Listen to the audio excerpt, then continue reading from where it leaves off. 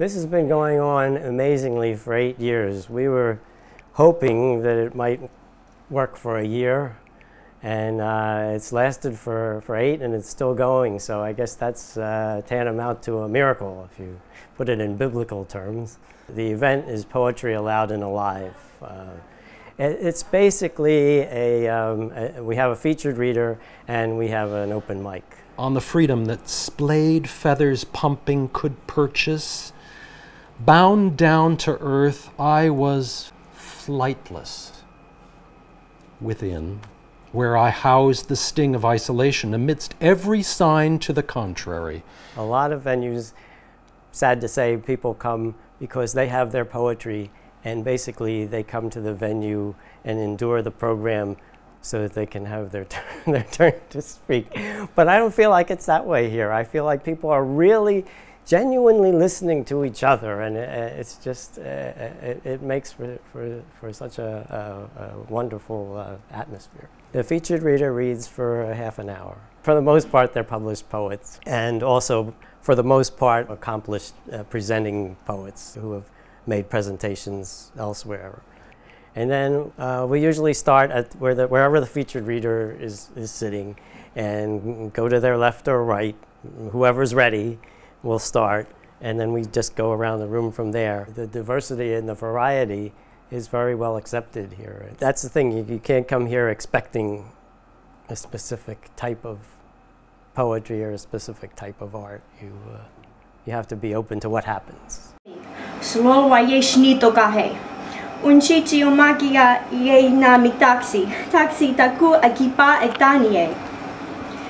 Do I stand to fight or to defend her?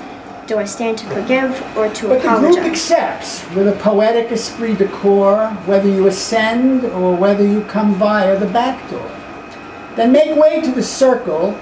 You're a valued member for sure. Welcomed, respected as the night unfolds and does. Fog rolls and swirls round us all who look for light and sometimes think we see. So boldly claim to own truth, but never know for sure. Yet in us rests a bit of stuff that, touched by warmth, stirs, struck by light, wakes, licked by fire, ignites.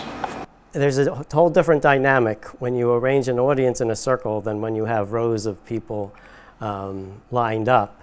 There's a lot more interaction, there's a lot more opportunity for interaction. People feel a lot freer to speak out a little bit, and it gives a lot more face-to-face interaction and opportunity for interaction. The bookstore is the Big Blue Marble Bookstore, which they've been very gracious to allow us to have this event every fourth Friday for 8 years. It starts at 7:15, and we're usually done by about 9. And people keep milling around because people are very friendly here and hospitable. But we get a lot of people who come from pretty good distances, from Media, near Westchester. But for the most part, it's neighborhood. People, a lot of times, people get excited about something and then other things come along and it fizzles out and they stop. And that has happened with many people. We've had people who have been regulars for a while and then they drop off. But then other people come and become regulars for a while. I hardly have to do anything, basically. It's a very easy event to host because you don't have to prod people into saying something. I mean, there's always interesting conversation going on.